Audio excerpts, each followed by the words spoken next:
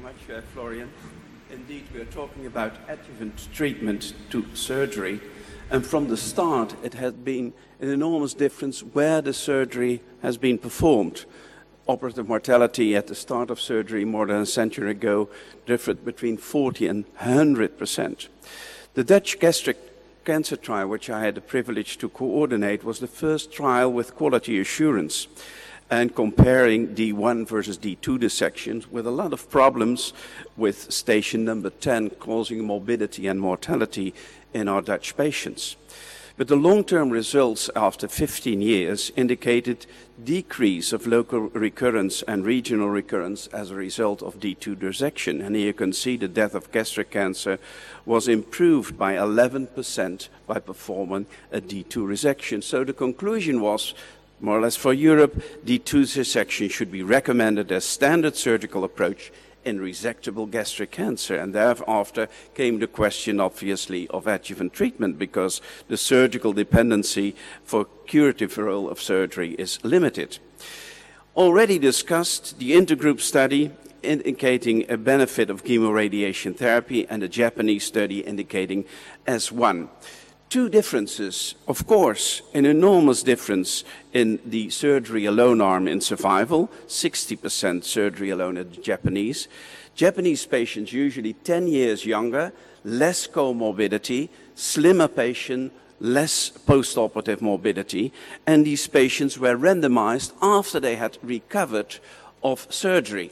And a lot of patients, we have an elderly growing population with a lot of comorbidities, heavier patients. So we have seen this many times, the three approaches.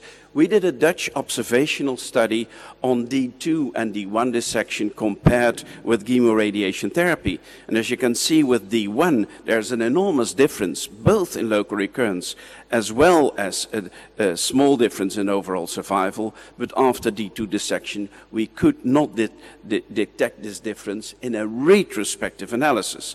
So the conclusion for the time being was that adjuvant chemoradiation therapy had survival and a recurrence benefit over D1, but not over D2 surgery. The MAGIC trial, indeed, we participated as the Netherlands also in perioperative chemotherapy, after which it became the standard.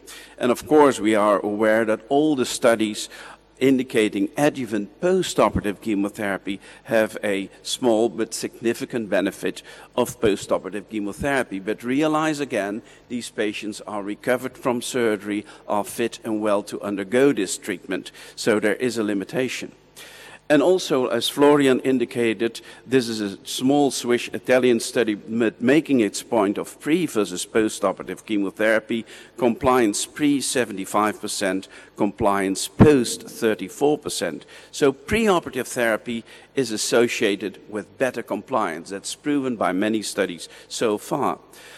I'd like to indicate again on the value of surgery, and this is an initiative currently chaired by Bill Allen, who was in the audience, which is an upper GI audit in Europe. And there are differences in outcome in esophageal and gastric cancer surgery across Europe, and this is about 20,000 patients valued in Europe. And here you can see hospital volume and mortality decreases with the higher volume. So far, more than 40 for esophagus and more than 20 in gastric, but probably it's way more in order to have lower operative mortality. And when there's high mortality, there's high morbidity as well, and this prevents post-operative treatment. And there were differences between the high-volume centers, and that had a relation with the adequacy of the multidisciplinary team handling this. So that was the reason, and again, Bill is chairing this to have an European upper gastrointestinal cancer audit analyzing these differences and giving advices. And here you can see such an advice, a clinical practice guideline from ESMO, ESSO, and ESTRO, but it's not clear. You can see pre-operative, post-operative chemotherapy, everything is possible. There's no clear guideline at this moment.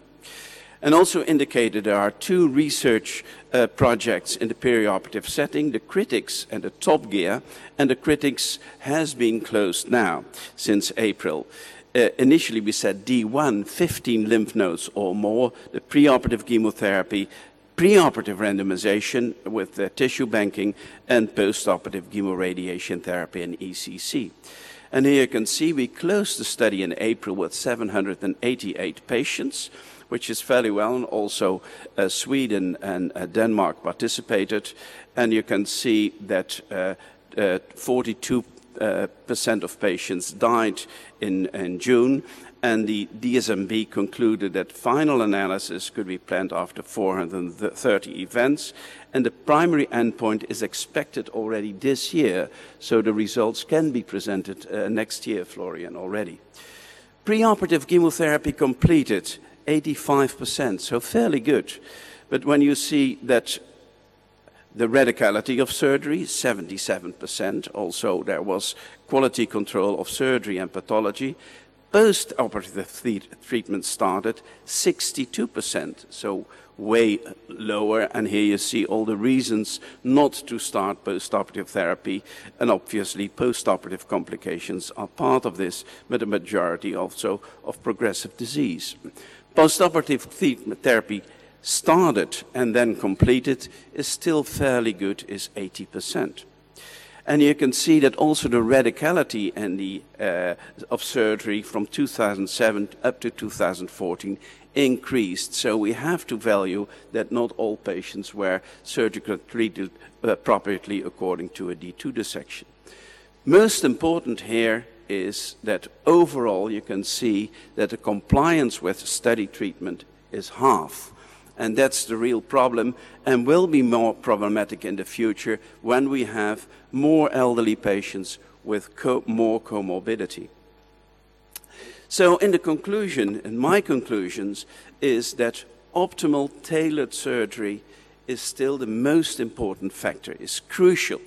And it should be in a high volume, but also audited center, a center that knows its results and knows how it is functioning in multidisciplinary setting. So again, with Florian, and of course we are both Europeans, preoperative radiochemotherapy results in better compliance, better response evaluation, better tolerance, and more R0 resection. And we should focus in selecting these patients, perhaps with radiology and PET scans better, which patients can benefit from this treatment. And of course, in the future, especially also with distal esophageal and junction tumors, in case of a complete response, can surgery be adapted or avoided? Overtreatment is, of course, a problem, so we have to select our patients better. Post-operative therapy, of course, when there is a high risk for local regional relapse, especially in patients with an R1 resection, there's an indication of post-operative chemoradiation therapy, and that's well proven. And of course, when there is a high lymph node burden, high risk, therefore high risk for distant metastasis, post-operative chemotherapy is indicated. But indeed, I think we should focus more on preoperative treatment and the role of radiation therapy, especially in the post-operative setting, especially in relation to our European patients with a D2 dissection, will be known, and we will submit with our team the results to ESCO next year. I thank you very much for your attention.